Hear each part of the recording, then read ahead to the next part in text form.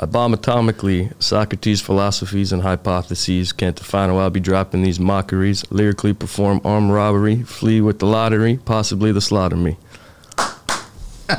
That's Wu-Tang Clan. That's great, man.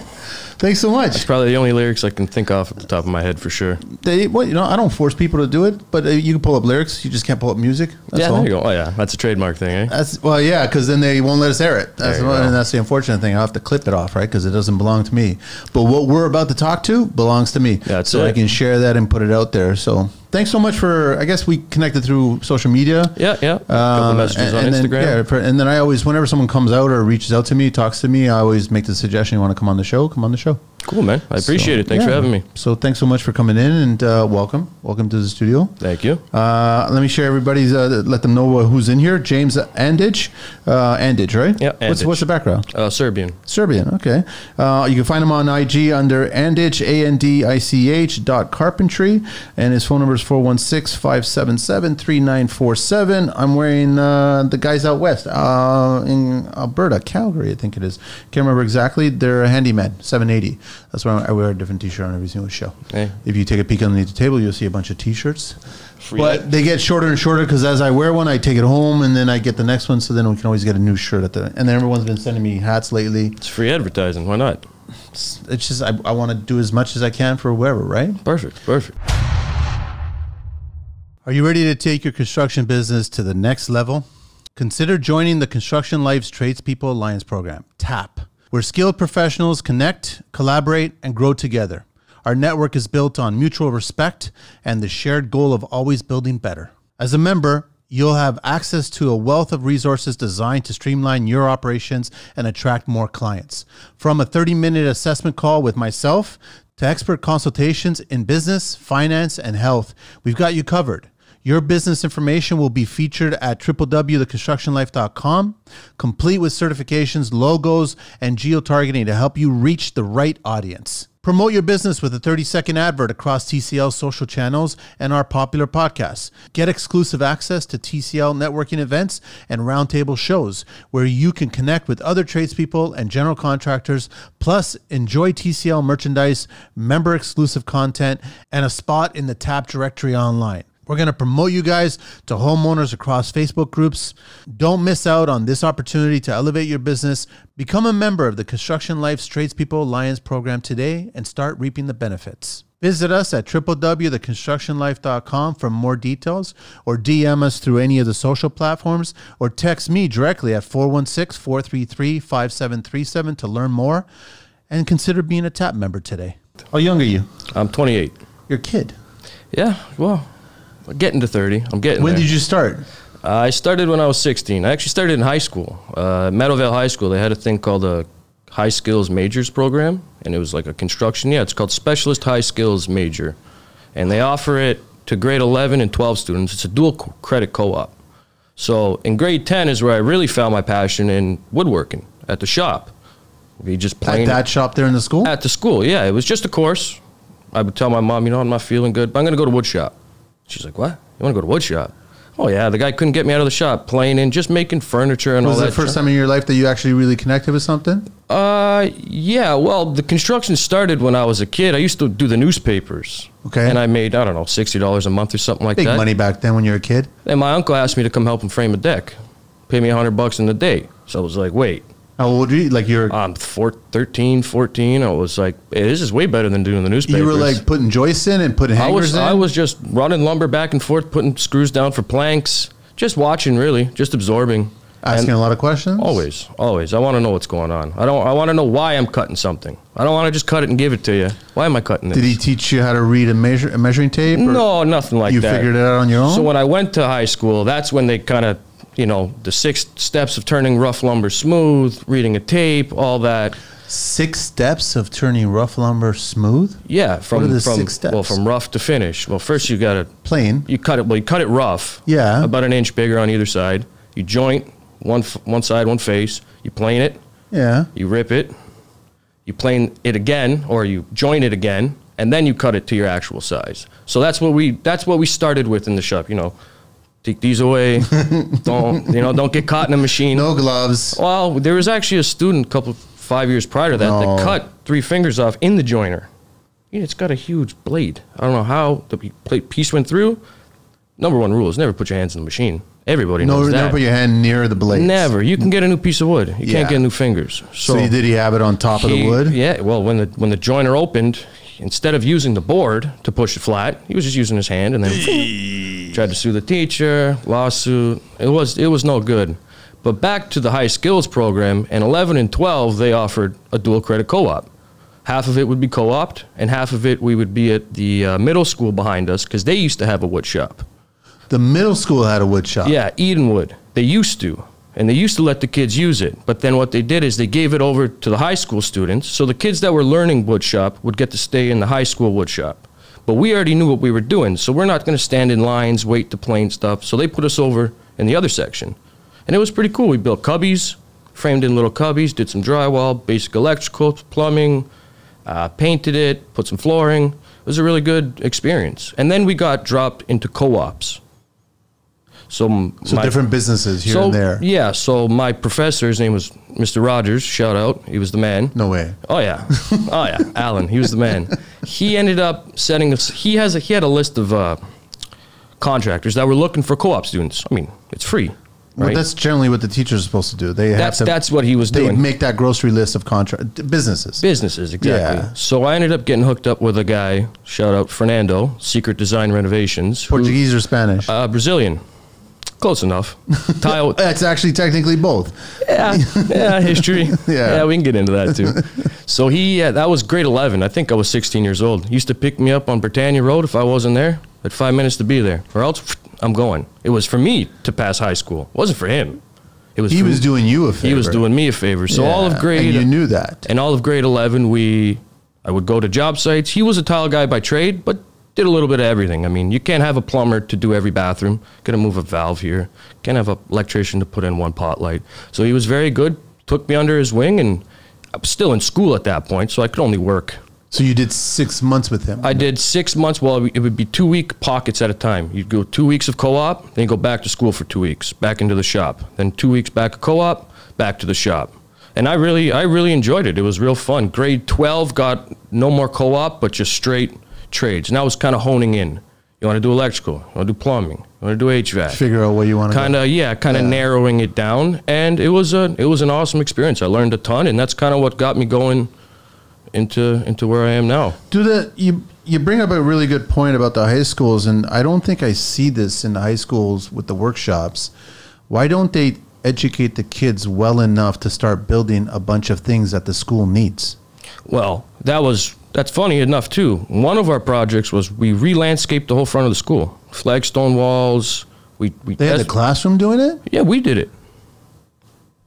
Were you guys paid? No, of course not. We're in grade 12. We also built a hardscape and shrubbery and grading. Grading, because there was we call it the smoker's pit. It came down here and it had these two little side things. They were all beat up and people would drive their bikes on them and stuff. So we just ripped it all out, put planters, did a flagstone, built them in the back first, numbered all of them. So when we came out, we knew what we were doing. Do you see the possibilities with this? That if you had a workshop in a high school and you got the kids and you educated them so much that they could start building professional things. Absolutely. The Catholic high school, not too far from me, got rid of all of it. Got rid of their auto shop and got rid of their wood shop. I mean, our auto shop in my school was amazing. I still remember everything that guy taught me. I know how to do all my oil changes just from that guy. I wouldn't have a problem if I was a teacher or if I was a vice principal. I wouldn't have a problem with the auto shop building customized cigarette dispensers of some sort. Well, I had a buddy of mine that got suspended for building a bat. He was turning it on the lathe. And he gets suspended for building a bat? Out of ash? Or what did he make it? It could have been an MLB bat. It was a nice one. And he gets suspended for it? He got suspended, yeah. Well, there's other kids. Kids would make swords. Like, I mean, it is a piece of wood, but I mean, at the end of the day, blacksmith swords? No, like on a lathe. Yeah, like spinning them on a lathe and just grinding. You don't suspend the kid for that. Some people would make bowls. Some people make bowls. Some people want to make swords. Right? It's kind of the personality, right? But what we did do for one teacher, actually, we built him a shed. We built it in the shop. All prefab, like how you see these modular homes now. Disassembled it, brought it to his house? Brought it to his house in Streetsville. Reassembled it. Put it in the backyard, put it on, roof and everything. I don't know if he paid for the material. I would think so. Did you guys get paid for that? No, of course not. Hey. So do you see where the possibility is here? Oh, for sure. But it was awesome. I mean, you go to school. I got a couple of my buddies. They're going to math class, and they're sitting there. We're jumping in our cars. We're driving over to Streetsville, and we're putting together a shed. Like, it was awesome for me. Like, I loved it. I feel like I want to start like Shawshank High School, man. Yeah. Like, you just start building shit. Well, That's you can all. start breeding you guys them. are all inmates, and just like you have the tools there, you start building shit. And I'm telling you, the choice. teachers will come all out of the woodwork to start putting orders in. Can you? It was fun. I really did enjoy it. And then what you would learn, man, and then you would encourage the school system and also the board system to start buying more tools and more ideas. Yeah. Well, I mean, other than my teacher, Mr. Rogers, I never had a teacher say get into the trades. None of my family are in Only trades. Mr. Rogers did that. Only because he used Did to. he wear a sweater? No. He actually used to Cardigan? used to be a plumber. Ran a decent So company. he knew his stuff. He knew what he was talking about. He just got out of it. Father died. Him and his brother went together. Brother shows up at 11 o'clock. Oh, I actually have to go to the dentist today too. It's like, man, you can't run a business like this. No. You got to know this beforehand. So he got out of it and became a teacher. Don't need a degree to be a trades teacher. No. Just need to have qualifying skills. You need to know. But unfortunately, there's a lot of teachers that have the teacher credits. That take those spots. Exactly. Yeah, my whole family's teachers and police officers, so no construction on my side. You're the only one? My middle brother is a plumber now. Yeah, he's in his 4th year. But they they work for a company called Pipe Right Mechanical. They're out in Hagersville. Okay. And but they do high-end plumbing. You're talking heated driveway systems, boiler mounts. Good stuff. Like, I'll ask them to hook up a drain for me. Like, are you kidding me? They don't want to do it? Can't put the trap together? Then make it heated if you want. They will, but it's like, come on, man. And for real, you need me for this? But, hey, He could FaceTime you and walk you through it. You do it. Yeah, actually, my brother went over there to Sheridan at that campus right there where he started his You know how many times I call a lot of people that have been on the show or a lot of people that I used to work with on my sites, I just call them up going, listen, walk me through this, man. FaceTime me. I'm going to FaceTime. Just walk me through. I don't need a service call. Just walk me through. No. What's going on here? That's all it is. Simple as that, man. Sometimes you just need to look at it. Sometimes it's something simple. And I've realized that now, being on my own for a bit. But what really got me started was when I graduated high school, I went to George Brown for 3 years.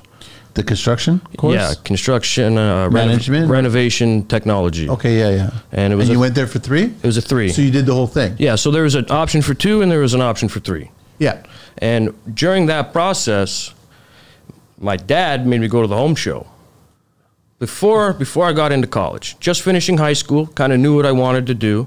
But so before your first year of college, you go to the home show. I go to the home show. Why did he want you to go to the home show? Because he wanted me to get my feet wet. Wanted me to get into the industry, see what was going on. And I thank him a lot for that. Because I gave out 100 resumes. I got 99 no's, but I got 1 yes. Who was the yes? It's a company called the Gatti Brothers. Tony and Joe. Yeah, Tony's been on the show, and Tony and Joe are going to both come back. They were scheduled last week to come back, but then they got busy on site. Oh, for sure. They're always. And then they said, listen, we'll have to reschedule, man. I was going, dude, you just tell me when. Just as long as Tony, tell your brother he's got to sing because one of you guys got to sing. Simple as that. Yeah. No, they're good guys. They're solid guys. They're awesome. So they said yes to you. They said yes to me. What a small world, huh? He was actually building a house in Streetsville, not too far from they're Mississauga based. So where I was living, I was also going to school. I wanted to do this, and Tony said, hey, why not? Let's put 2 and 2 together. So I was actually just a laborer for Tony at the beginning. They were out in Etobicoke doing projects. He would keep me on site at the Streetsville house.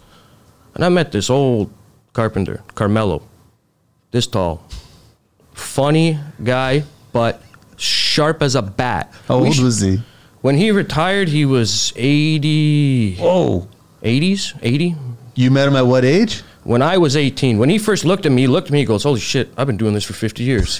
He goes, I was doing this when I was 80. And he just had a flashback. But the first thing that guy ever did, we were on the foundation of this house. He's got the plans. And he goes, this roof won't work. He looked at the drawings and automatically? He knew right away. It was all hand cut.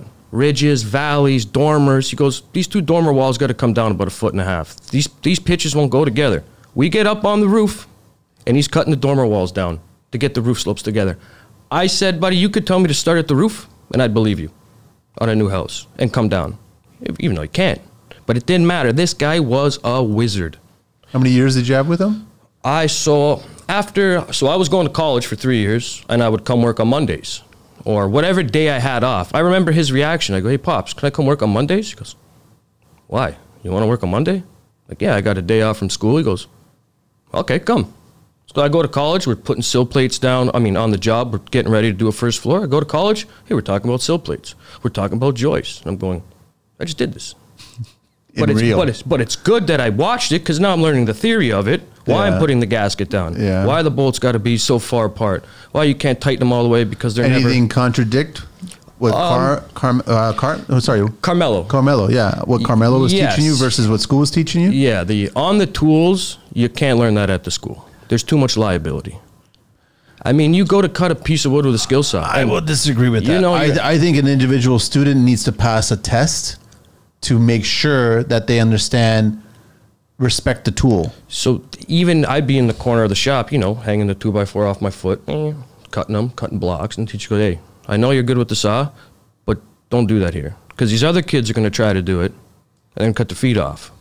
I'm going, man. Like, cutting a 2x4 with a skill saw, you got to have two hands on the saw, and you got to have somebody holding the piece for you. Yeah, I've heard about this, where you're cutting a 2x4 off of sawhorses. Yeah. I get it. Yeah, or you could put it on the ground, hang it off the foot. I know. They don't want you to cut it off the foot. They don't want you to do that, right? So tools-wise, some of these kids were very good at theory, but horrible on the tools. But they passed as well, right? So it's like... They're going to be engineers. Maybe, possibly, hopefully, because the workmanship was no good. But it just... if you wanted to learn scheduling, budgeting, reading drawings... That's what I've heard. It's really good for that. That was the great part about school. So you want to be a project coordinator, you want to get on the high-rise, big corporations, exactly. Great. If you want to do custom construction... There's a disconnect slightly. There is, but what was great for me was I could watch the old man look at the plans and go, oh, you need 2x8 headers there, you need 2x10s there. And I'm going, how does he know this? And then I go to school and I'm seeing the schedules. I'm going, that's how he knows this. So I was kind of catching on and I was understanding what was going on, and it was great. I worked for him. I graduated college, worked for him for 4 years. He retired. He's part of Gatti? No, it's different building. He framed for Gatti a couple times, yeah.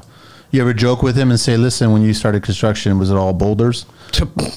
I used to think he used to hand screw in. Well, he used to tell me just hand nailing everything. Well, hand nail for sure. Hand nail everything. Hand nail for sure. Because he'd watch us with the gun and he'd lose his mind. Yeah. He'd be like, 2 nails. This guy's shot firing 5. 2 nails. Hit you on that with the square, back of the head. Hard hat though. Well, that was it was really awesome. But he was open to teaching you a bunch of tricks? He was. I'll never forget. One time he just let me struggle for 45 minutes. What were you trying to figure out? We were framing exterior walls. We weren't using sheathing. We were using those stupid wind braces, those metal. Oh, I know what you're talking about. Because we used the styrofoam on top. Yeah, the walls, I hate that. They got no lateral strength. Yeah, I hate that. So you put the wall, you put the bracket down, you trace it, set the saw. And you put the stupid XPS foam on it. I get it. What I did was I didn't square the wall first before I put the brace in. And I'm over there. I'm hitting it this way with the sledge. I'm hitting it that way with the sledge. The numbers won't add up corner to corner. He comes over to me and goes, take the brace out. I'm like... So for 45 minutes you were fighting it? Well, yeah, because he let me. Because then I realized I'm never doing that again. Now I know what not to do. And he would just sit there and laugh. And it was good. Because that's how you learn. You learn by fucking up. Yeah. And that's the best way. That's the best way to do it. You could tell somebody how to do things all the time. But until you get into it and you go, wait, why is that like that? Or I cut everything the same, but now they're growing or they're shrinking. Like, what is going on here? Maybe the wall's out of level.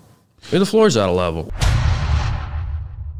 When it comes to spray foam and blown-in insulation for your next project, there's no better team than Mohammed and his crew at Foamit. With well-educated, skilled installers, Foamit doesn't just get the job done, they do it right. They take the time to properly estimate and educate you on every aspect of your project, ensuring your building envelope is airtight and energy efficient. As leaders in the industry, they bring a deep understanding of building science to every job, making sure your project stands the test of time. But don't just take their word for it. Past clients constantly praise the quality of work and professionalism of the Foamit team. From homeowners to large-scale contractors, feedback has been overwhelmingly positive, with clients appreciating their attention to detail, the thoroughness of their crew, and the results that speak for themselves. At Foamit, they pride themselves on building lasting relationships through exceptional service, reliability, and the commitment to exceeding expectations on every single project. Whether you're insulating a new build, upgrading an older property, or tackling a commercial project,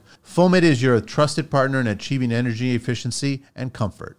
They understand the importance of getting it right the first time, and that's why so many clients return to them for future projects. Connect with Foamit today. Reach them at 416-893-8712 or 647-961-9777.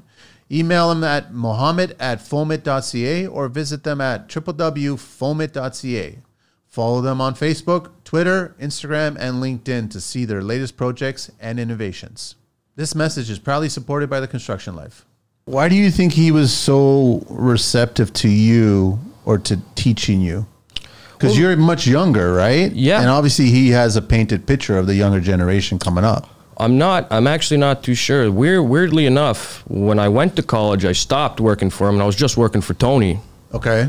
And I was actually framing roofs at that point. And I used to work at No Frills. During college, I was doing construction and No Frills. I'm stocking the shelves. Carmelo's standing there shopping. I didn't know he lived around me. I didn't know anything. I'm like, hey, Pops, how do I cut this hip? How do I take the calculation? He goes, is that what you're doing in school? I go, yeah. He goes, just come work with me, man. All right. And then from there, it doesn't matter what. And he was very nice, too, because if he would know something's a little sketchy, like, you don't go up there. Yeah. You don't do that. You'd stay down here with me. And then he would go? Oh, no, his son worked with us. We had two other guys, too, as well. So they would go up there and do the sketch stuff. Until I got a little bit older and made some more money, and then, no choice. Get to it. So how was it when you finished school and now you're in the real world? It was... You finished school and you got a certificate, you got a diploma, I got a diploma. Accreditation, and all of a sudden you're out in the real world now. It was a lot of... Well, it was all unionized at that point. So it was show up to work, the lumber's there, and get to work. No... Unionized framing? Yes. Subdivision or high-rise? No, subdivision. All subs? All subs. How was that? Monotonous? Good and bad. What we really had a problem with was we put a lot of effort into our houses. We transit the first floor. We get everything level. We get everything straight. The guy beside you builds a piece of shit. You both get paid, though. You're both making the same money. You get the same money. It doesn't matter about the time or the effort that you put in. How much faster did he finish versus you? Well, it depends on the builder. The last one we did, we were putting joists on 12-inch centers. The guy across the street from me is doing 24-inch centers. I put 80 joists in the house. You put 40. He's using inch-thick plywood, though. I'm using 5/8. So the cost of lumber is down. The labor's down, but you just up the plywood. Yeah, but the deflection's up on the 24. The deflection's down on the 12. For sure. Well, it depends which builder you want to buy from. Some of them have figured it out well. Some of them know how to save. They were building homes 24 on center just to go with a 1-inch TNG board. I never did. I never worked for that builder. That makes Ours were always 16s or 12s, but some of them are, look at interior walls. 24-inch, 19.2. Yeah, I know they do that. Well, it's still, you put 500 houses up and you save 30 studs a house plus the labor. It's a numbers game. It is. Well, it's all a numbers game. It's not a quality game. It's how fast can you go? How fast can we get these But here's the thing, though, James, is that you're still charging the client the same amount of money whether you're building on 12 or 24. Of course. So that means the builder's pocketing that extra difference. Of course they are. Yep. Especially with lumber prices going. Well, they're always going up, but during the years, they were going up crazy. So then I'm sure that just got ramped up to more builders doing that way. Yeah. Well, it even when COVID happened and pieces of sheet and OSB was $120-something. We were using drywall. You were using drywall to sheathe the exterior? Brown stuff, brown drywall. I know what you're talking about. That's old school 80s shit. I thought tin cast was going to be coming back. I thought we were going to get the old stuff, some melamine, some garbage, because with the old man, we did it all. Foam, sheathing, melamine, whatever. But when COVID happened, it was drywall. Brown drywall. It's like $1 million houses, sheathed with drywall. What they don't see, they don't know. And if it rains for a week, what am I going to do? What am I going to do? You think I could put my hands around the house? 5/8, don't worry. It's thicker now. Yeah, it's an aero bar. It's got more air in it. That's all it is. That's it. No, it was, the union was good to learn. How long were you there for? I was in the union for 5 years. That's a long time. Well, before that, I was still working with them, but I wasn't part of them yet. You know what I mean? I was still in school. I wasn't full-time. I didn't have enough hours to become a member or pay the dues. It's like $700-800 just to join. Yeah. And then 30, it's probably in the 40s now of monthly dues to get these guys. But it's like, You know, you go to the dentist and you got to pay up front. You got to wait a month or two to get the lady at the dentist is going, this is old technology. What's up with these guys? Why don't they have anything direct deposit anymore? What's going on here? It's just old ways of doing stuff. They don't care. You fall off the roof, there's another guy that'll take a job. They don't give a shit. That's the union of today. Today, yes. The union wasn't always that way. No, but it is what it is. It's great for guys. Guys, I have one of my best buddies. He's a framer still. We used to work together. He's in the union still? Yeah, he's still in there. He loves it? 2 kids. Was he? Yeah, he loves exactly. So he understands every week, this is what I get. This is what I can build. This is what I can grow. Let's say every month he gets paid, finishes the house a month, maybe a guy or two. But the thing is, he's up north hunting. He hasn't worked in 4 weeks. There's no houses. And if he's not building houses, union today is different. It's getting dicey over there. So so how long ago is this now? You leave the union 5 years. How far back now? That's 2019, right at COVID. Recently. That's right when I started my own gig. So, okay, and you start your own gig now? Yes. So Andich Carpentry is my company. Yeah, and so how's that out of the gate? You start basically at the beginning of COVID now, which is good because a lot of people were doing that. Yeah, it started off great, busy, because that's how you start you have a ton of side work. Side work just becomes... You advertising, you're promoting, you're marketing, or just word of mouth? A lot of word of mouth. It's a lot of word of mouth. I mean, somebody has a party at their kitchen. Oh, who did this? This looks great. Yeah. And then it just rolls like that. And it's all about relationships and being good with people and understanding and challenging them, because not always what they say is right. And, you're hiring me for a reason. So let's, obviously, I mean, anything can be done. Just costs money. It's true. So it was rough at the beginning, especially the prices of material. Nobody wanted to pay for nothing. They wanted you to lower your price to offset the cost of the material. Meanwhile, lumber suppliers, the executives attached to them, were becoming millionaires overnight. Of course they were. I should have invested in softwood lumber. Well, there's a lot of people that did invest because they already knew that shit was coming down the pipe, and they were enjoying it. So it's kind of funny. Did you have clients look at you like you're too young to be doing this? I have had that a couple times where you talk to them on the phone, you meet them at their house, they go, I wasn't expecting... Is your boss coming? I wasn't expecting this. So because on my own, I used to just do a bunch of renovations. At my house, I ripped apart my bathroom. Yeah, that's how you did the kitchen. That's how you practice. Did the stairs, and it's the best place for me to practice. Yep. Worked with a great tile guy. I mean, hanging plywood's like hanging drywall. I'm a decent taper, but not something I strive to do. So I thought to myself, you know what, let's stay in the framing and the finishing industry, kind of general contracting as well. So some of my jobs for private customers will be like a kitchen reno, a bathroom, a basement, or I'll get calls from contractors, hey, can you take this bearing wall out for me? After you want to do the doors, you want to do the base, oh, we need some crown.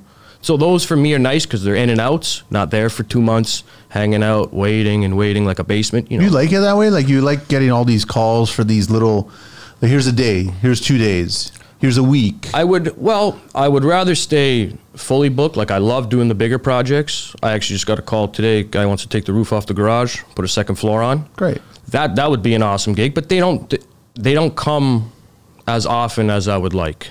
Like framing wise, I've only framed one custom in the last 4 years, and it's for my cousin up in Tiny. Because you can't get the clients? They're just tough. How often do you find people that want to build their own homes? No, now it's getting tight right now. It's tight. So I'll stick to when I first started. I'd dig you a hole. You want a hole, Doug? I'll dig you a hole. You don't want to do it? I'll do it. Now I'm kind of staying away from little stuff. Like I had a guy call me, hey, can you put new fence posts in for me? Just the posts? Yeah. No. There's a company that'll do that. You want me to build the fence? Yeah. I'm not going to do the hardest part and then not get the reward. Easy part. Yeah, I know. That's not going to work. When I was a kid in 2019, I'd do it. Yeah, but you don't need to do it now. As you grow, no, I don't. And you can find somebody that will do it for some stupid price at $50 a post or something. And one of my oldest brother, he's a police officer, actually over here in Halton.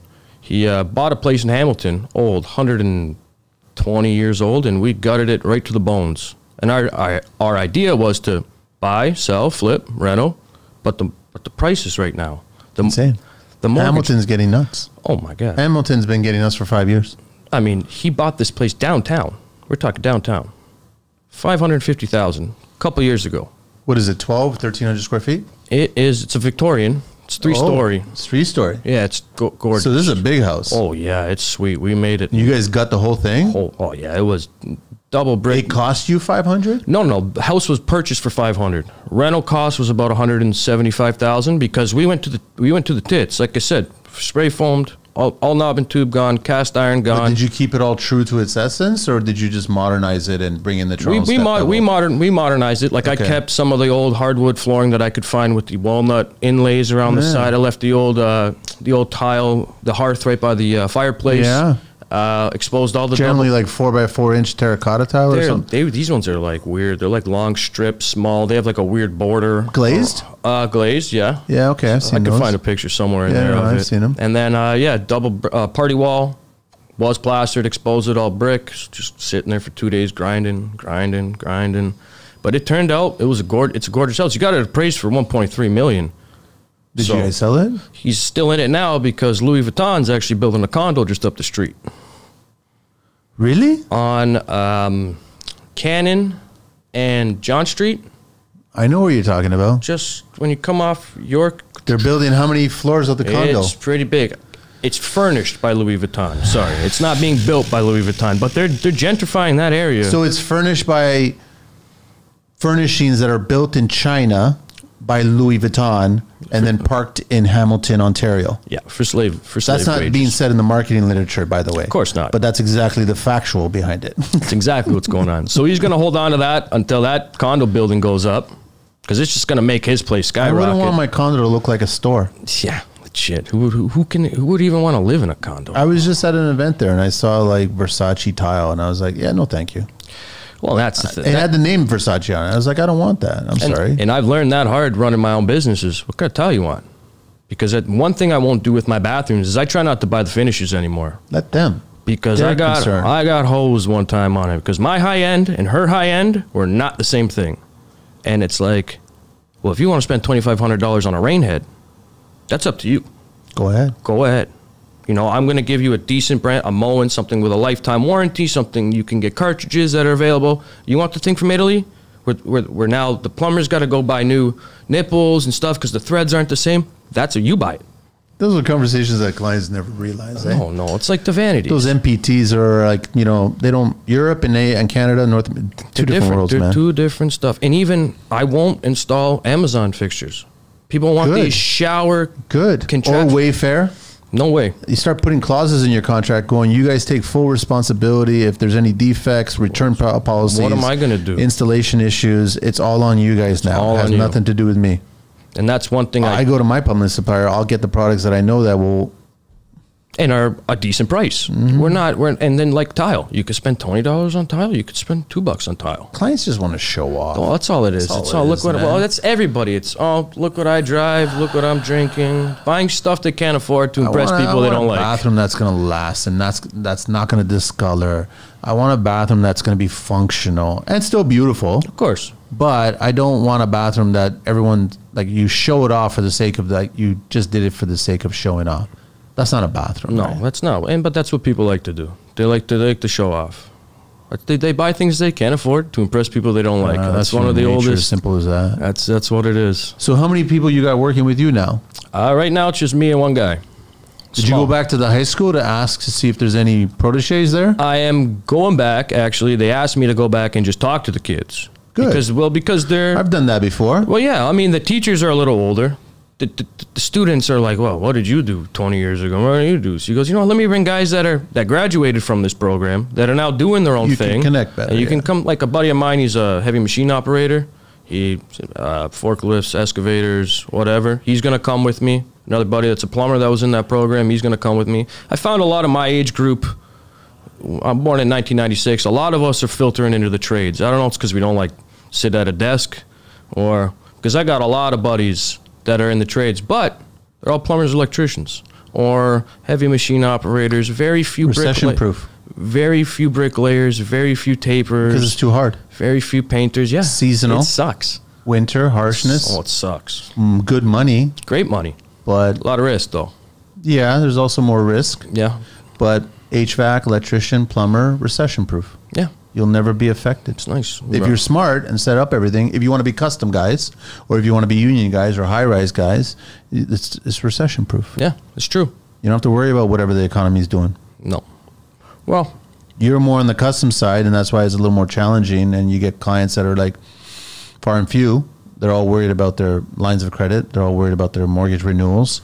They have to factor all that shit in. Yeah, and it all costs money at the end of the day. Doesn't matter what you want to do. If you just want somebody to come take a look at your project, they probably should charge you. They're not going to on the spot, but if they get the job, there's probably going to be a couple hundred in there for that meeting and that estimate, and because it all takes time, man. You got to drive, you got to put gas, you got to pay insurance, you got to go. I mean, I bid on projects all the time that I never get a call back ever. I'm like, man, that took me 2 days to put that together. That was thoughtful. That was covering off all CYA. Cover your ass. Used to have that on all my George Brown tests. Was that acronym? An old teacher of mine. She used to say CYA on every project. You got to cover your ass.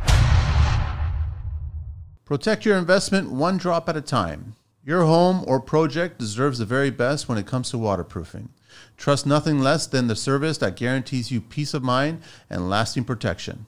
Meet Antonio, the expert behind Aqua Stop Waterproofing. Whether you're a homeowner wanting to keep your basement dry or a contractor in search of a reliable partner, Antonio and his skilled team deliver unparalleled quality and service. From the first site assessment to the final backfill, every detail is handled with precision, ensuring your project is completed on time, on budget, and to the highest standard. Antonio's team doesn't just solve problems, they prevent them.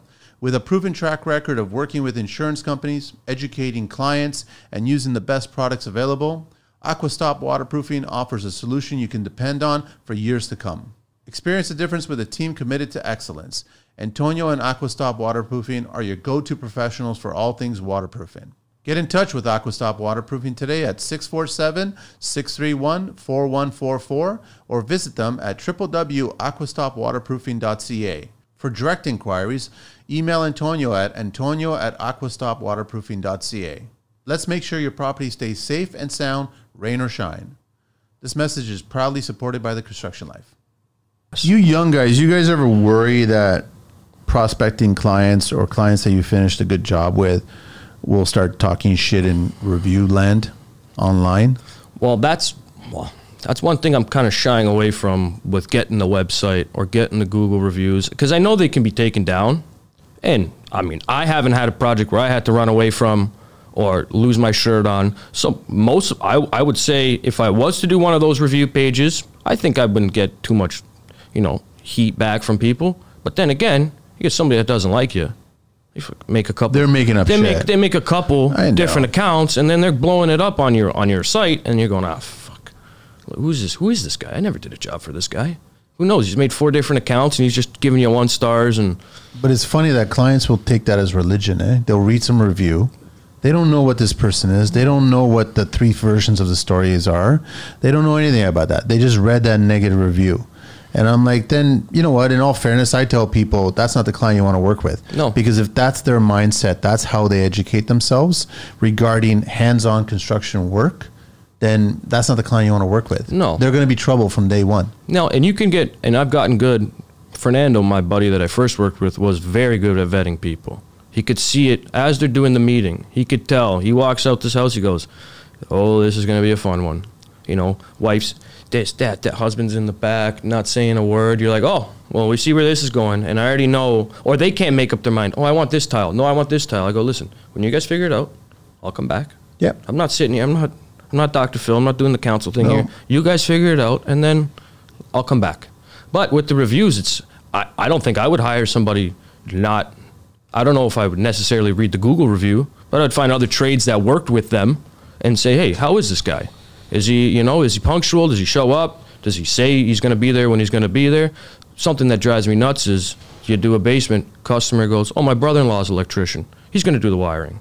You go, okay, is he going to? I never allowed that, I did once until I show back up and there's just beers in the corner. I know. 2 weekends later. You're killing my timeline now, dude. My guy would have had this done in 2 days. That's why I've never allowed it. Now I learned, never. But the economy dictates to a lot of young tradespeople to allow it, because they're trying to get as much work as possible. And but it's going to affect your business. And then guess what? Your client's going to blame you more than the person that they recommended and brought in. Exactly. Even though they're at fault. Exactly. But you're by proxy at fault. Exactly. Primarily. Oh, yeah. That's why I never allowed it. I go, you want to do this, and you do this rental then. You think it's that easy, then you do it.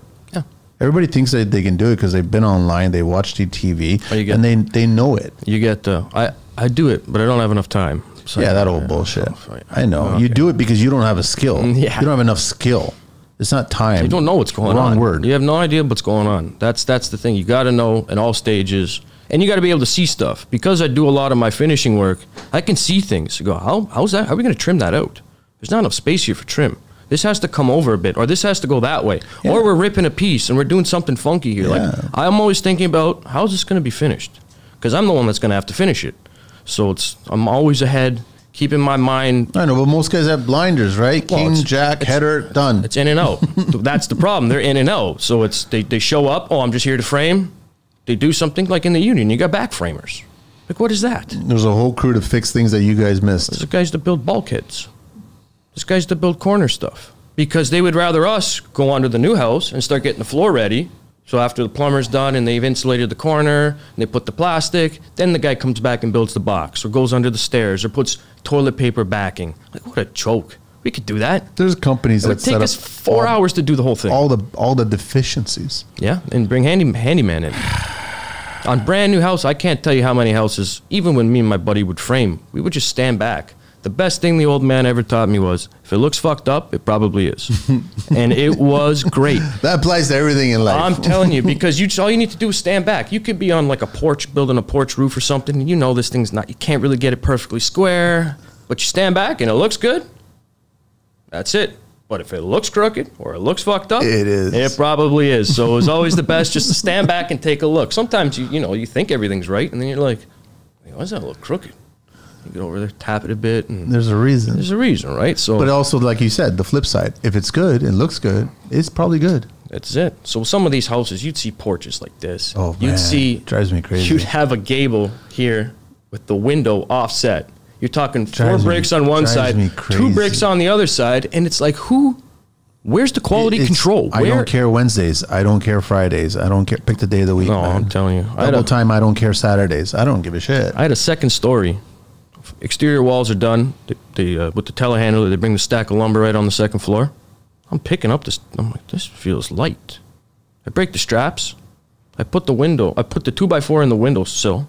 I step on it. Snaps. Right in half. I weigh like $155, $160. So I call the super. I go, these things are all rotten. You know what he tells me? They're cosmetic. What do you mean they're cosmetic? They're interior walls. They're cosmetic. The trusses don't bear on the interior walls. They bear on the outside. I said, buddy, you want me to build a house with these rotten studs? Somebody's going to mount the picture. It's not going to fall off. It's going to slide through. Because there's nothing in these studs. You know what I did? Built a house, rotten, second floor studs. Had no choice. Well, that's the material you're supplying. Yeah. Your job is not about finding the material.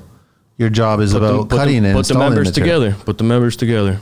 And even then, sometimes you'd get, from the lumber yard, you get a stack of lumber. And nobody ever talks about Century homes anymore. Oh, they're in a new home today. They're great. I think those old Century homes, demos. That's what they're going to be. Central demos. Yeah, that's what they're going to be. Well, it's because we build with paperback materials now. Build with crap. We build with a bunch of shit that we shouldn't be. Yeah, but it's being pushed by the government, and it's being pushed by the green police, and it's being pushed by people that don't understand construction. It's all greenwashing. Oh, we have a green insulation. We use soy. You look into it, was it 5% soy? Like, come on. You're so full of it. It's full of crap. We got a standard from LEED. LEED is complete crap. It's just fucking crap, man. I know. And when I was in George Brown, we did a lot of that. A lot of building science, a lot of green, I was going to ask you about this. So in school, do you guys talk sustainability? Oh, yeah. What was the extent of the conversation? Sure. What did you guys learn regarding the sustainability? Well, it was more building science. It would have been like the practices of building a house. Keep the water away, watch the air, watch the vapor, and thermal would be your last option. That's when it came to sustainability. But they would talk about using blown in hay for insulation, anything that had to be green, panels on the roof, recycled slate looking tile, that It looks like slate, but it's not. It's like the plastic junk. Yeah. It's all composite. Stuff like that. Stuff with low VOCs, paints with... Bullshit. I mean, paint smells like paint. If you want to talk sustainability, you got to let me know, where's it manufactured? Yes. Where's the raw material sourced from? Where's it shipped to? It's like an electric car. That all kind of connects with it. So I don't care if it shows up on site and it's going to have a 0 green footprint or whatever, but to produce that product, what was entailed?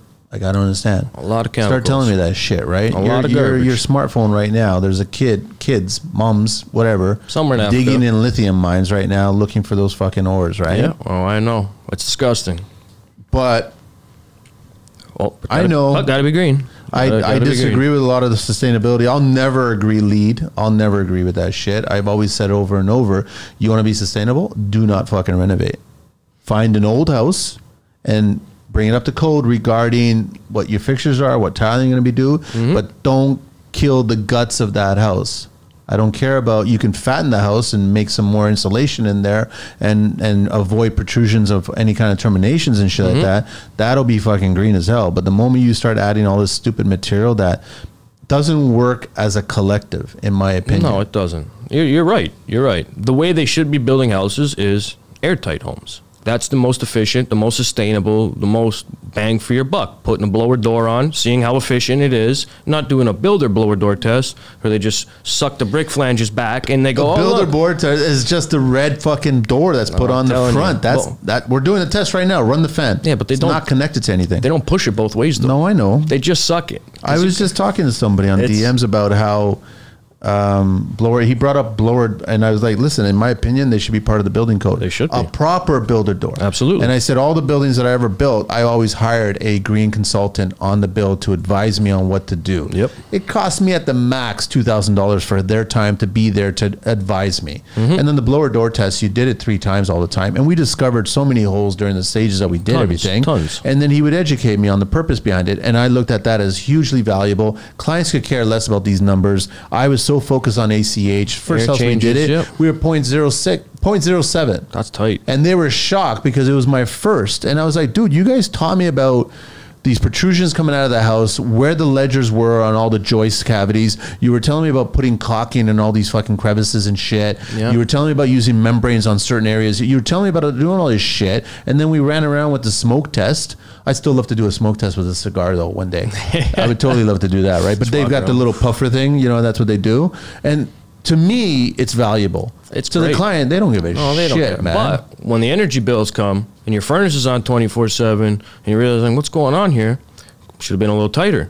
Should have followed those penetrations. Should have followed that smoke. They don't care about it at that time. They don't. That's the problem, though. And they care about the beauty things. They care about the beauty. They don't care about what the actual. Like I said, I'm a building science nerd when it gets into it. Thermal psychometrics and humidity, and it's the way the house. I mean, you go to Europe. That's how they build. They build with big, thick mass, holds it in, thermal mass like a brick wall. It's been in the sun all day. It's nice and hot, and thick assemblies, tight.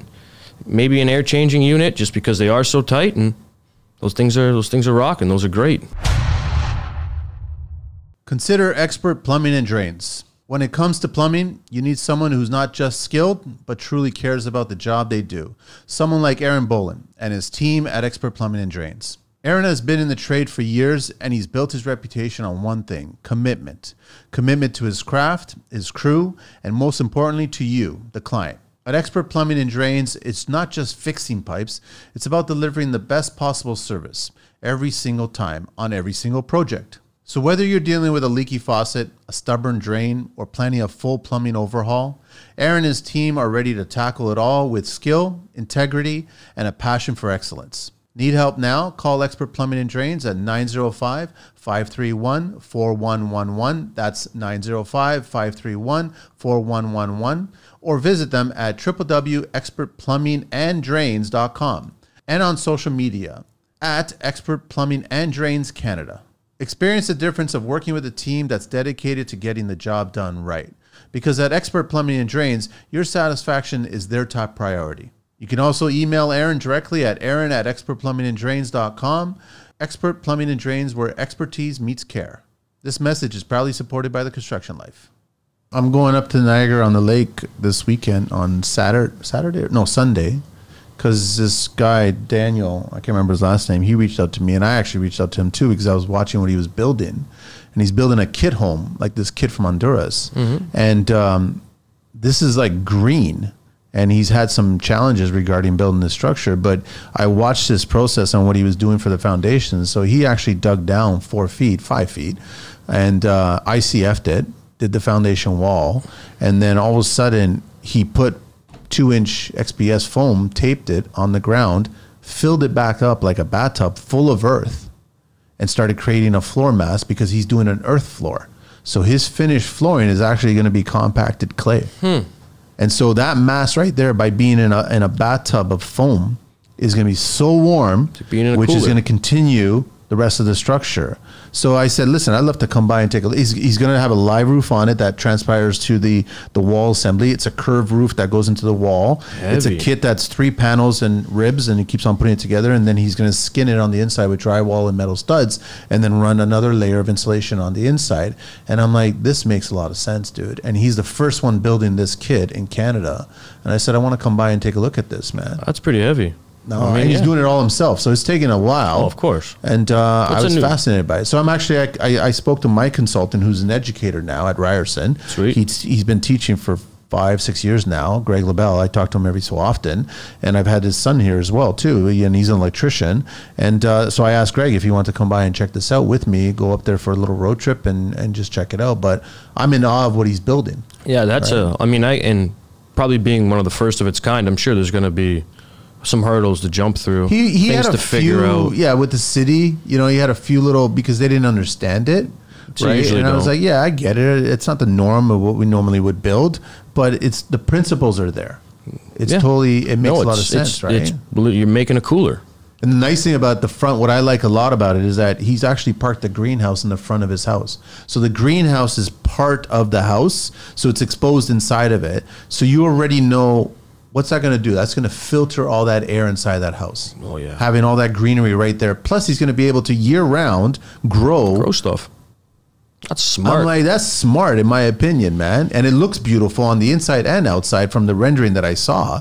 I was like, you have this little glass section there and all greenery in there, and you could put your shrubs, you could put herbs, you could put all you want in there and grow it, tomatoes or whatever you want to do. And then that's just filtering the air inside the dwelling. What does that thing go for? I got to talk to him about the numbers yet. I think he's on track to build it for the same amount that you would build a standard. It's a 2,500 square foot unit, and it's on track to be in the same cost of building a standard subdivision 2,500 square foot house. And I'd rather have his than, and the only thing is, like, it's got round windows, it's curved, it looks a little futuristic. Ornate, right? So it doesn't go with everybody's grain. Of course. I get it, but the science behind it makes a lot of sense, man. Yeah, there's ways to build it to make it look a little different. You could totally do it, but for him to pull it off as a one to start, he's an engineer. He's also, I'm trying to remember, he studied engineer. Yeah, he's an engineer, so he's building it himself and doing it all himself. That's fun. That's awesome, man. I was impressed. Where in Niagara is it? He sent me the address. It's send me some of those pictures when you go by. I want to go and check it out. I'll take a bunch of pictures and I'll talk about it. But I was fascinated by it, and I was like, listen, dude, if there's anything I could do to help out or whatever, and it's a smart idea. I'm telling you. No, see, that to me is sustainability. Like all this greenwashing bullshit. There's rules, and you can't break these rules just to get. The best thing that Greg ever taught me, the building consultant guy, is the system. You have to have the complete system. You can't just put the best foam on the outside or the best sawdust compacted on the outside and then joint with tape or whatever. You can't just do that. It has to be connected to the knee bone, to the leg bone, to all. It has to be a system. Yep. And if the moment you break that system, the house fails. I'm telling you. That's how it works. That's why I hate plastic to begin with. Poly. Oh, it's got to be tight. It's got to be tight. It's got to be, and then you be outlawed. Then you put a gazillion screws through it. Yeah. So what good are you doing now? It should be the specific science membranes that actually self-seal themselves. That's what it should be. Yeah, yeah. They should all be peel and stick, or fluid applied. Yeah. Like some of these commercial buildings I see. Once in a while I'll stop in. Sometimes they don't let me onto their sites, but I'm like, I want to see that window detail. What are you doing here? There is no window detail. Well, sometimes there are. Or how about the balcony details? Oh, God. The protrusions of structural membranes coming out to support that balcony. You talk about a thermal bridge. Oh, yeah. How about you just grab your thermal cam and just sign, or you can put it on your phone now and just take a picture and show it. Oh, yeah. And you'll see all that heat loss coming out of that friggin' structural member. I mean, and that's why I love learning new stuff, because you take a thermal camera to a regular wall and you're watching blue on all the studs. And then I watched somebody in the States, one of those, I think it was the guy actually that had them wearing the build show. He's using those T-studs. Flat with like, there's 2 studs like this on edge. And it's hollow in between, and there's just like dowels. Oh, I've seen those. Yeah, and yeah, you can foam in it, and you can keep it continuous with the actual insulation. Instead of having breaks everywhere, it's one continuous wall, which is why the foam is a great idea on the outside too, with OSB, not just foam. Yeah. You got to have something on. It's like when you're cold, you put a blanket on. Yeah. Right? So put the blanket on the house. Same idea. Some of these other guys I watch, they do things called monopoly framing, which is nuts. Eaves and everything are added after. House goes straight up. It looks like a monopoly house. Added after? So you have complete air sealing from up your wall to your soffit to where it breaks here on your line of your roof line. So you're doing a hot roof. You're doing a hot roof. And then you're nailing a ledge across, adding your overhang. So you separate the 2 details. Completely separate. Which makes a lot of sense. Because now you can actually seal the house, and now you're not worried about all the soffit penetration and all this stuff of venting the roof. Not a bad idea. Did you see, recently I read an article, it was actually coming from the UK, since we're putting all that foam on the outside now, because we're achieving the OBC, the new art that we have to get on the outside, ants are fucking eating through that foam now. Really? Which one? The pink stuff? The blue stuff? Don't matter? It doesn't, as long as it's a 2 pound on XPS foam, and if it's got, like if it's... Oh, it's got the black stuff on it in the inside, right? I don't know if it's black stuff, it's just the ants are discovering it and they're nesting in it. Oh, so they're eating away at it, right? And I'm like, this is a major fucking problem, because if they get in there and you don't know that they're in there, because they're not going to bore into your house. They're not going to bore. You're not going to see them going, hey, there's a sign here, ants are entering here. It's not going to be, you'll never discover it. But the thing is, they're going to eat away all that foam as the colony grows and grows and grows, and you're not aware that they're doing this. So they're removing all that foam. And the problem is that you start putting strapping on the outside to start securing your cladding. That's going to fail, and all of a sudden you're going to start seeing cladding just collapse and fall off, like you see in China, where the facades of buildings just fall right off. Yeah, no, it makes sense. So a greenwash idea that's not working properly. It's not working, and it's not going to work. Nobody's going to follow them. Nobody's going to follow the rules. I mean, do you think other countries follow all this carbon nonsense too? But we're here being punished for it. Got to do this. Got to do that. It's garbage. I see a lot of these guys actually using rock wool. For what, exterior? Exterior. Yeah, they're putting a lot of that thick on the stuff, outside. Thick, yeah, the 6-inch stuff, 3-inch, 4-inch, 5-inch, however thick. Smart. I don't know if the bugs will eat that. It's fire. I don't think it'll eat that. The problem I have with that is that you have to be cautious of what your finished cladding is going to be. Well, yeah, you have a lot of strapping. Yeah, that's you got why. Rain screening. And people don't factor in the extra labor costs and material costs associated with bringing that further out. You need a fastener that's this big with a puck on it. I think you're better off if you're going to do that. You double wall the house. Yeah, that's it. You like the zip system? I'm not a fan of the zip system because it's a marketing thing. I'm a fan of. I've always been a fan of double walls. I've always been a fan of insulation is one wall, mechanical runs are the second wall. You're never protruding any of the insulation factor. You're not breaking it. So all of a sudden that does what it's supposed to do. But you still have the freedom to run all your mechanical because every single wall has mechanical running through it. But people don't want to sacrifice that 6 inches of the floor space because of those walls. 6 inches. And I'm like, it's 6 fucking inches, man. Nothing. It's nothing, right? And I'd rather do a double. Go to Europe. There's a reason why the windows have such a deep thermal mass. Big openings. That's how it works. That's how it works. They were one fireplace warms up the whole structure. Or just a radiant floor. Yeah. A lot of these places are with a heat pump. That's all my brother's companies do. They don't put furnaces. Well, they're plumbers, but all these houses, none of them are spec for furnaces. Heat pumps and radiant floor. Well, that's the government trying to push the electrical bullshit, right? Yeah, that's coming too. Gas is great. I don't know why they want to kill it, but I'd always go gas. I'd always recommend gas. It just makes more sense to me, in my opinion. I love the idea of running gas for barbecue, so you don't do tanks anymore. Got one at my house. It's great. If I have to choose, I would choose a wood burner fireplace over a gas one. But if I was forced to go just gas, I'll go gas. I'll never go electric. I don't care. You can show me as many electric fireplaces as you want. I'm like, it's fake boobs. I'm sorry. It's the same thing over and over. They look great on the outside, but they don't serve any fucking purpose, right? They don't function well. It's like a baseboard heater. Yeah. Sometimes I do apartments for these guys. The driest heat of all, man. Dude, it's the most expensive too. And it doesn't do nothing. It trickles. Like, you can't breathe properly. No. You sleep. You wake up in the morning. You're like, why am I so parched? Yeah, you feel like you're at the cottage. It's just dry. Well, that's how we wake up, dead from the wood stove. Well, it's good that you're being a young guy and you're paying attention to all this shit. At least the school is having the conversation, right? Yeah, well, I'm not too sure where they're at now. I know my high school still does the program. You drive around any high school around here, you'll see banners. They do specialist high skills major for communication, for tech, for all kinds of stuff. My school just happened to be the one that did construction. We had kids coming from other schools in Brampton and stuff to come do that program. Yeah, but we need more schools in different areas that are doing that same program. Yeah. And kids need to be told that, you know what, it's not, you're not a scumbag. You're not a, you don't just smoke darts and drink beer, construction worker. There's a lot of guys that don't do any of that. There's guys that run offices that are complete cokeheads, but nobody knows. It doesn't matter. You know what I mean? It's all about how you function and what you can do. Some people, they smoke a joint and their life's over. They can't do anything. They can't function. They can't do nothing like that. Yeah. So it's telling kids that, listen, this is a great trade. Any of them. It's very rewarding. It's successful. You get to build stuff, and you got skills that you could take anywhere. So why are kids always being pushed away from it? Go to university. Go get a job.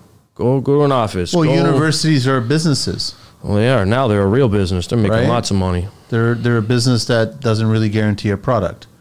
Which is true. Right? So it's not always a guarantee there's going to be occupation waiting for you at the end of it. No. Trades, some trades, I guess, some pre-apprenticeship programs are falling into that same way.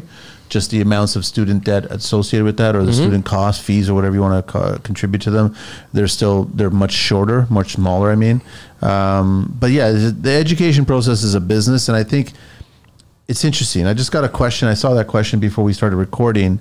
Someone was asking my opinion about, does it make sense to go the union route, or should I try to find an apprenticeship somewhere so I can start?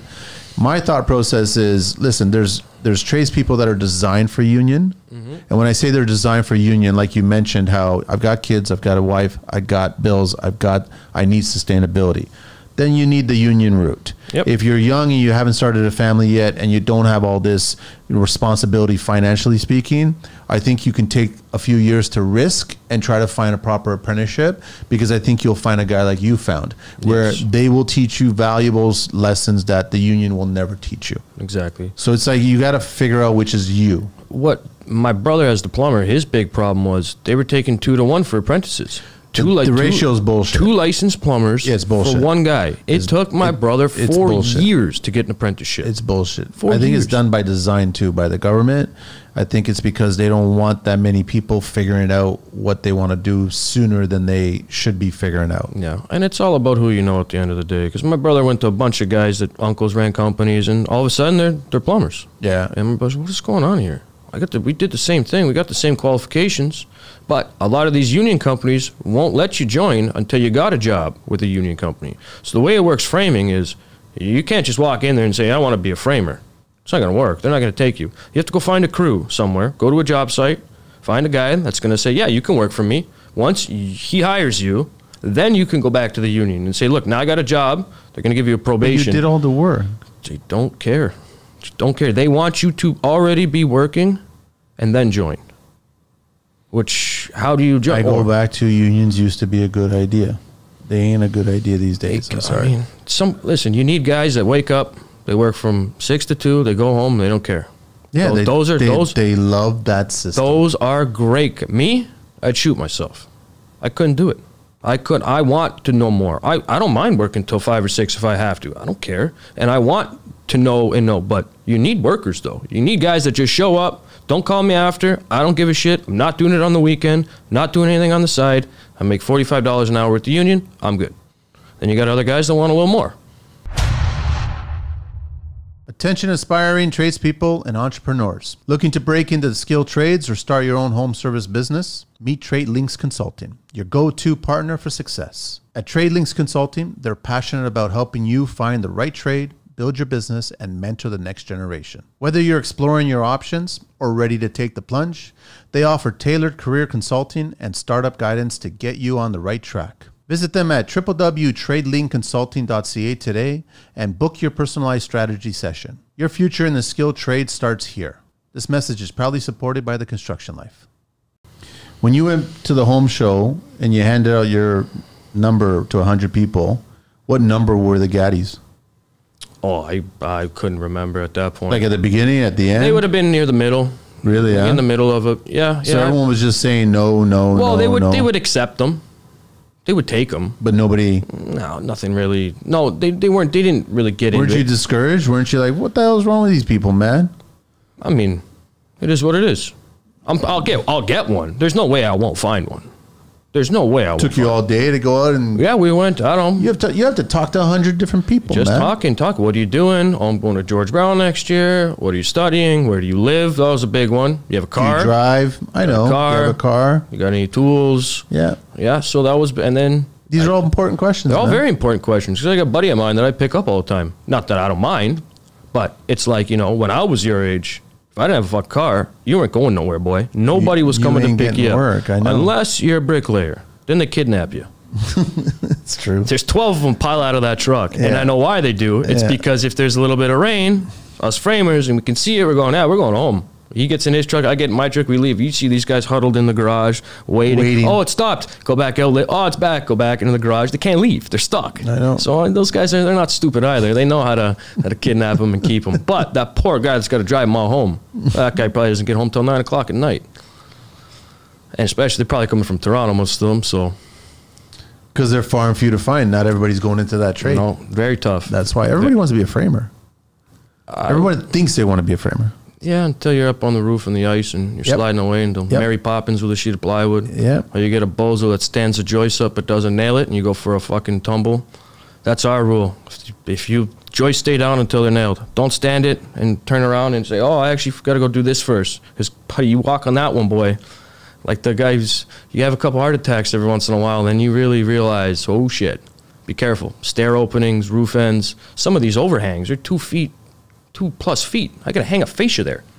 Look, like, how am I supposed to reach this? You have to heel hook the truss, lean out as far as you can lean, and then hopefully you got the little tacker on your stiletto or whatever, so you can just get it. Just get it. But you know, the ends of the ends of those trusses are never straight, so you're gonna have to eyeball it anyway. Go down there, knock this one out, bring this one in, lift that joint up. It's common. What tools? You guys are all DeWalt's, no? Me, Metabo? I'm kind of a weird guy. I'm a lot of Makita. Really? For framing? Yeah, they got a great skill saw. I mean, my first skill saw. No, you said your brother's a plumber. My brother's a plumber. Older or younger brother? Older. That's why you're Milwaukee, yeah. He's Milwaukee. I know, that's why you're Milwaukee. I'm Makita. You're Makita? I'm Makita. I'm a Makita. That makes sense. Okay, that makes sense. When I was a kid, I got a drill from... But then again, you're Serbian. Yeah. That's why you're Makita. Why is he... No, he's Milwaukee because it's friggin' trade. No, it's because he's a plumber. That's why. That's all plumber stuff. But technically speaking, he should be Makita plumber. He's got the grippers. He's got all the... I know. All the heavy plumbing tools. But you got to remind him, by the way, you're Serbian. You need to be Makita. Yeah. Get some Japanese in you, boy. No, it's... they make some great tools. I mean, my nail gun's a pass load. I love it. It's... Did you ever buy into the coffee maker and the cooler? The Makita ones? I almost did. I almost bought the coffee maker. How much were they? Not much. Atlas, I think Atlas had them for like $150 or something like that. That's so worth it, man. Is it? I don't know about the cooler, but the coffee maker, it's pretty convenient. I mean, I just finished a project up in Tottenham. I mean, it wasn't close to home to go get a coffee. Yeah. It would have been nice to, hey boy, go make one in the back there. But the majority of trades that go get a coffee, it's just about go take a break. Yeah. That's what it's about. But if you got a coffee machine on site. Or go use a washroom because there is none where you're working. That's another issue. Really? With unions. Oh, God. Disgusting. That's illegal. Disgusting. It's illegal. I'm talking shit everywhere. They just shit everywhere. Well, you get one chance. As soon as the guy cleans it, that's your chance. You got about 5 minutes before some animal destroys that thing. Oh, you're talking about the job site. Oh, yeah. I'm talking about those. They just don't know how to aim or something? They just don't care. You know what they need to start doing is in those job site toilets, just put those convenience store mirrors in there. You know, just film these people. Some of these people are just animals, man. It's disgusting. They don't give a shit. No, but literally. But then Why do I got to lose a half hour of my day to go to some shitty gas station or a McDonald's or something and use their washroom? I was always religious about keeping mine clean. Even in the harshest of cold days, the winter months, buddy. And you got that mountain of shit that's frozen and you can't pump anymore. Supposed to be heated.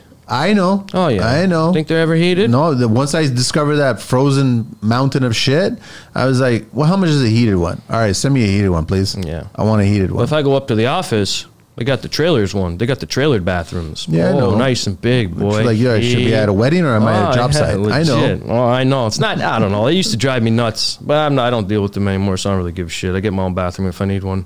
I'm not relying on them. It says right on it. This is for 5 guys. Or 10 guys for an average work week. Yeah, but it's destroyed in the first day right away, and the guy comes to clean it next week. So you guys gotta live with it for a week. For 4 more days. I don't even go in it. Some of these pictures I have, I show people. They're like, "What?" I'm like, yeah, back of the seat, buddy. Yeah, I don't know what's in their diet. A lot of sardines. I don't know. Who knows? But boy, it's rotten. I don't want nothing to do with it no more over there. Sometimes I feel bad because it is pretty bad. But when I discover it, when I see it, I'm like, man, come back and clean this, please. Come back midweek. I don't care what it costs. Come back. It's even simple things like, could I wash my hands somewhere? That'd be nice. I'm about to eat a sandwich. Like, I know. I've just been touching rotten shit all day. I know. Could I wash my hands, please? No. Just get the puddle. Well, in subdivision, you know, they pray for the stone slingers to come around so then they can just take a bunch of shit and then basically put the gravel right over it. And then they can ruin the waterproofing too. That's notorious. They fling rocks, they go right behind the waterproofing, and it just creates a bubble in the back. That's all, and then they just leave it. Do you think that if the builders cared more, would these bad apple tradespeople still do the shit that they do? They would. There's no way they would do what they do because they care more. So they're seeing that they care about them. I mean, I could only imagine in my grandfather's age, if you were a shoemaker, you weren't coming back. Yeah, you were not coming back. There's shoemakers everywhere now. It's disgusting, guys. Like, they don't know nothing. Like they're putting 2 rafters like this side by side to find the peaks. It's like, what are you doing? Yeah, it does work. You could also. Why are you doing it like that? Because they don't know. They don't know. They don't know what they're doing. So are they not just watching a YouTube video? This one job site I was on, I could have got my mother and my girlfriend a house. Because you don't need a license to be a carpenter. You need a license to cut hair, but you don't need a license to be a carpenter. It's voluntary, the Red Seal. Not mandatory, not compulsory like it is to cut hair, but to build somebody's home could just be Joe Blow. I had a couple job sites, man. Trafalgar and Dundas would be one of them. Guy I used to work with, he's up on the roof. Guy doesn't have a clue what he's doing. Go, what are you doing up there? Man, I don't even know. It's like, oh, here we go. What year is he in? I have no idea. He doesn't even know what he's doing, but he's up there. He's up there. If you could hold a hammer at certain points when there was big booms, 2015-ish, you could get a house. I'd see Spanish guys show up. Their wife gets out of the car. And they're walking around tight pants, picking up garbage. I'm like, what is going on here? Like, what is this? They're on the crew? I don't know. Maybe. Maybe not. Nobody cares. Nobody comes by and checks. Where's your working at Heights? Where's your Wimmis? These were subdivisions? These are all subdivisions. But that only happens when the ministry comes. And when the ministry comes, you go home. Because there's no... Everybody says that, man. There's no... Well, what's the point? You're not going to stick around? Well, you can't... For example, to set trusses, you can't work safely. No. It's impossible. Unless you want to put a crane over my head with a hook. Scaffold around. 18 inches down from the wall platform, but you're talking 25-foot trusses. I got to be in the middle to get that up. I can't be 18 inches down from the wall already. Yeah, I want to do a safety show where I want to talk about that. Oh, There's a bunch of shit that you can't do as per rules and regs. No, you can't. Physically can't. I mean, you could. It's going to take you a long time, and when you're working by the piece... To set up a whole scaffold platform and set up all this other shit, good luck on trying to be competitive price-wise. Oh, yeah. You can. I mean, they always call, like when we set trusses, they call for an 18-inch platform through the middle of the house. And it's 3 2x6s. You nail a block on the wall. 18-inch catwalk? Like a catwalk? Yeah, a catwalk, 18 inches wide. That's what they're asking for? That's what we would use, to right through the middle of the house, or maybe... on 2/3. So you can have 2 guys walk this, and pick the trusses it makes up sense, and move them. Can't walk on the walls. Big no-no if you walk on the walls. Somebody sees you walk on the walls, they're going to lose their mind. Yeah. So you either build your catwalks like that, or you just, when they plop the stack of trusses on the roof and you start to drag them out, you walk on them. As you set one, we put our blocks. You walk on the interior walls. Yeah, and the outside too, a little bit here and there. You have to, because you got to nail the truss down. You got to nail the trusses down. You got to totally toenail them. You got to toenail them, all right? the ends there. And then you got to hang your fascias off of that eventually too. But there is no safe way to do it. There is no safe way, unless you have a crane for every guy. Unless you prefab them, you can build them on the ground. And then hoist it up. Yeah, but good luck. Are your walls straight? Is everything level? Is this what your roof? You still got to pin it when you get it up there. Some guys sheet them and then go underneath and pin them. I've seen small garage roofs and stuff like that. Guys will build them on the ground. But not a whole house structure. No. There's no way. Well, I mean, you know how many times I just picked up a stack of trusses and they just fucking exploded? Just from the truck, from when they roll them off the truck. Oops, they roll them off the truck, or they, or like the forklift doesn't see it when they're picking up something. Mass produced. I've seen it plenty of times where you actually start laying them up and then you've got the uplift there. I got almost an inch here, man, between these. Like, I'm pretty sure these walls are 96, as far as I know. Now, what me and my buddy stopped doing is we stopped nailing our walls, our interior walls, to the trusses. Because I learned about truss uplift when I was in school and why things would crack around the exterior. So we use a thing called a floater. Mm-hmm. You ever seen those truss floaters? No. It's you nail it to the wall, and there's a big tab in here that's got a black movement. It's a pin that moves up and down. So you put this bracket on the wall. The truss is probably going to be an inch higher than the wall, whatever. Then you tack it right to this thing. Now, if you step on it, it's going to go like this. Really? So you'll compress it. It'll float them. Okay. I can't forget what builder. This must have been Fruitland in the QEW, right before COVID came. There's no union work. So we went out Beamsville, that area. And yeah, this one builder said, don't nail any of these to the interior walls. Use these floaters. And now my buddy grabbed a box of them. Now every custom he does or he wants me to help him with, we use the floaters. That's pretty smart, actually. Well, it's a great, because if not, I mean, when that truss lifts, because that bottom cord is full of insulation and that top is freezing, it's going to do this. Yeah. And if it's attached to your wall's coming up. Crack. Your wall's, or lifts your whole wall off the floor, and then you can stick your hand underneath the baseboard. So it's either, because those interior walls aren't always nailed to joists. No. Sometimes they run perpendicular. They're just on ply or OSB. Or some guys will put blocks underneath it if they're good, maybe 2 feet or something, just something to tack it into, right? Instead of just being in the plywood. But it all depends. So there's ways of doing new stuff, but these guys don't care. The builders don't care. They still put tar paper on the wall before they brick. On the exterior? Yes. Tar paper? Yes. So you're not taping any of that. You can't tape it. Tar paper doesn't do shit. It doesn't do anything. You need to, I go back to the system. It's the system that you need to frigging understand, right? It needs to be changed. Or just there's new ways of doing things. I guess you get a lot more uplift too if you start doing these houses that the first floor is all opened up, no walls in the interior. Now you got a second floor that's split up to 3 or 4 bedrooms, but that first floor is affecting that second floor, which is going to affect the truss system. It's all stacks. That's why we would take so much time to get our first floor perfect, because then everything else is easy. The walls all touch each other. There's no fighting, no pulling braces, no beating the shit out of something with a sledgehammer, having a forklift lean on stuff to push it for you. Because sometimes it's beyond your reach. Like you can't move stuff. We had a house in one of those subdivisions. The second floor wall was 1 3/4 inches out of plumb. As the bricklayer started going up. The second floor wall? So from the top of the main floor to the top of the second floor? From the second floor rim, whatever you want to call it. Was 1 3/4 inches? Out. Not in. Out. So as the bricklayer started to go up, it got tight. He noticed. Well, there's no air gap anymore. My bricks are starting to fall off the house. On a rain day, there's about 20 guys in the house. We had, I don't even want to know, maybe 10 braces. All yanking one way, guy on the outside, 2 forklifts on the outside, holding an LVL at the floor, and they're tipping their forklifts against the house, and we're yanking the house inside. We got the wall to about 3/4 to about 1/2 inch. Did they pin the corner wrong or something? It was actually a model home. I don't know what happened. Why we didn't frame it. That's a huge difference in 8 feet, right? Well, depend. Maybe the guy built the wall out of fucking 4 pieces. Some guys do that. Some guys just build small sections of walls and stand them up and just nail the studs together. And some guys don't lap plates. They're joining butt to butt? Yeah, they just toenail them. They don't even leave the pocket to lap the plate. It's I don't know. That's why I couldn't do it anymore. It was just, my buddy that frames for the unit, he laps all his plates. He still does it. So are they even lapping the corners? No.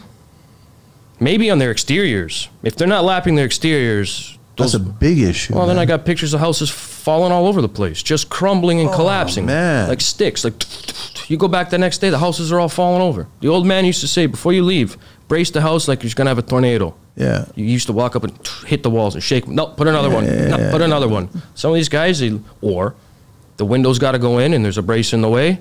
So they start knocking out the braces. House isn't really finished being framed. Bricks aren't done. You come back the next day, the house is toppled. Or it's all janked, or it's on 45 now, and you lost all the stability, all the lateral strength is just gone because maybe it was foam. If you have your wall too close to a window, you can't put that brace in there. Can't have a brace go through the window, so it has no lateral support.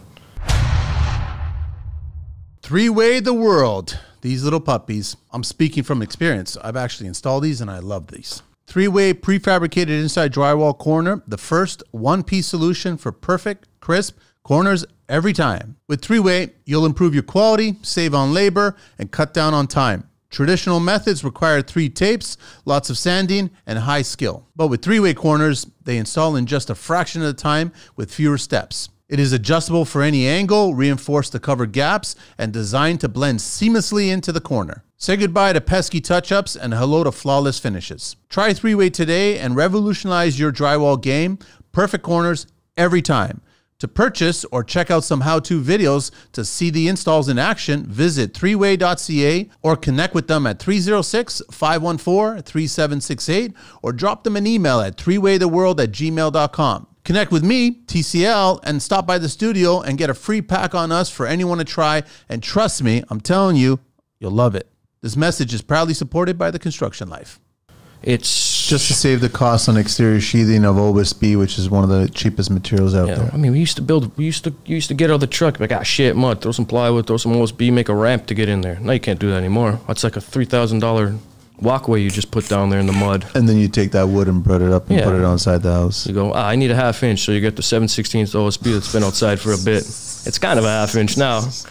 It's bigger than a 1/2 inch, man. Well, you always got to use that to pack stuff. It's getting worse though, right? Because like the builders need to make money. I mean, I haven't been on a union job site in, I want to say, about 4 or 5 years. I will go help my buddy here and there. Like, if I got a project to go start, like we're going to do an addition, he's like, man, I got 2 days left on this roof. I'm like, okay, I'll come help you. Let's knock this out, and let's go over this one.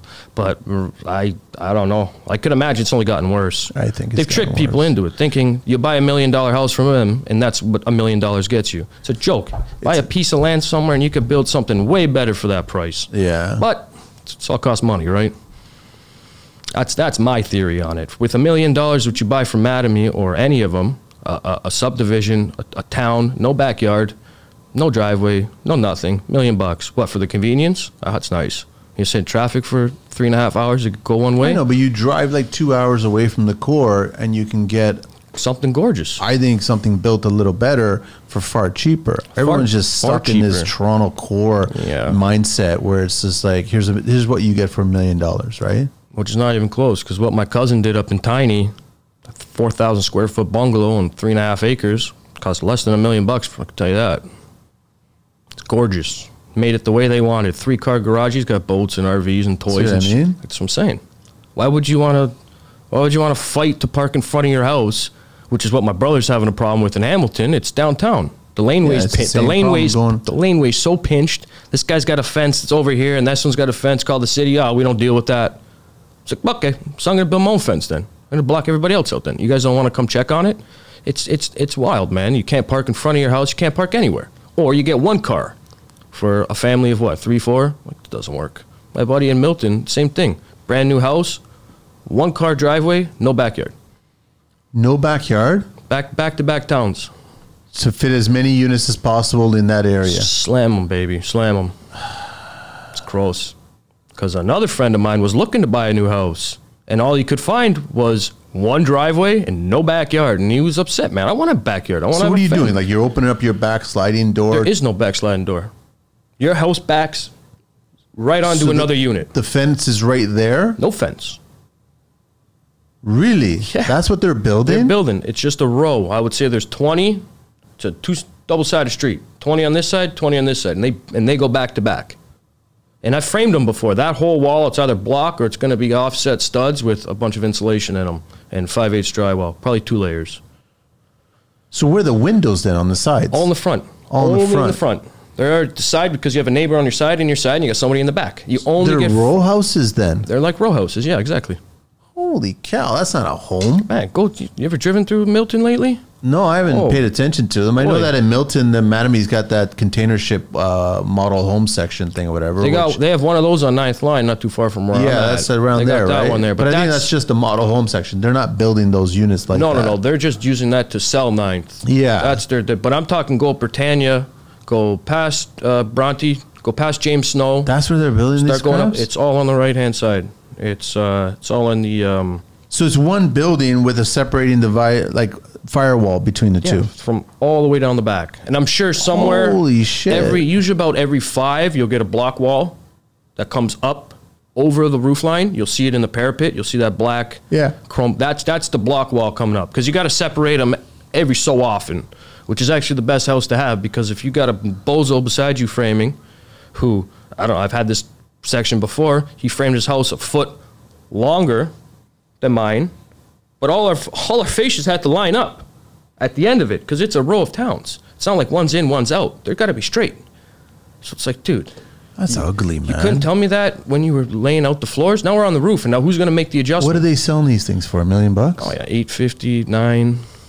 How many square? Like 2-story? Well, the first Maybe floor, 2,000? the first floor doesn't exist because you walk in, you got stairs right away. You might have mechanical and maybe into your garage. First floor is a write-off. There's nothing there. You can't do anything with it. Second floor, you have a kitchen and a bathroom, maybe a dining or some type of living area. And then upstairs, 2, maybe 3 bedroom and a bath. For $1 million. That's what they've tricked. They've tricked people. They tricked them. Let me guess, they're sustainable. Fuck, who knows? Probably not. I mean, I walk in, the place isn't even old. I walked in, the lock is upside down. This is a new subdivision. This is a new subdivision. The lock was upside down. My buddy goes, how do you know the lock's upside down? I go, the words are upside down. What are you talking about? You think they make this thing with the words upside down? Like, come on, man. He's like, wow, I never noticed. I lived here for a couple of years. I'm like, yeah, buddy. Let me, I got to do the 12 questions, James. On Instagram at Andich. Andich? Andich. Andich_carpentry, james.andich.com, 416-577-3947. Where are you working now these days? Where's the job site? Up in Hamilton right now. I got another. How's the commute there every day? It's not bad at all. It's not bad. It's nice. Some of this it's nice shit. going west. Yeah. I mean, I get on here at Ford Drive anyways, bypass. I don't get on at Winston Churchill, none of that junk. Because you get all the bottleneck 403, bullshit from the 403 it's a joke. It's the dumbest thing ever. And then just straight up, get off of York. It's downtown Hamilton, so it's not too bad. I actually got a set of stairs to do there next. And then I'm off to most likely Newmarket to start 2 bathrooms. They're going to be back to back though, so it's that'll be a little bit of a commute there from this area. It is what it is, man. I'm used to it. I drive everywhere. Newmarket, there's a lot of construction going on up there. Yeah, there's a lot of space. They got a ton of space. It's not bad. Just up to 400. I mean, I like Bass Pro anyway, so I'm sure I can pull me in there and get a shotgun. Hunter or fisherman? Both. Both? Both, man. You ready for this? Did we cover everything? Oh yeah, I think so. You want to say hello to anybody? Shout out to anybody? No. I'm good. I'm sure they'll hear me. What's your favorite construction word or phrase? Oh, word or phrase? Word or phrase. On the money. Least favorite tool? Least favorite tool? I say a sawzall. That's the you framers, man. You know why? It's because it's a mistake. It's the tool of shame. I know. When we get out in the morning, that doesn't come with us. You don't pull that out of the truck. No. You pull that out when you fucked up. You've actually cursed the day. That's what you say. Go get the tool of shame. Go get it. Go cut the nails. What do you miss from your childhood? Just no responsibilities. It was nice living carefree, going to soccer, hanging out with your friends, and just doing whatever. Didn't matter. What construction sound do you love? Do I love? Do you love? I would say one of those Metabo guns, one of those.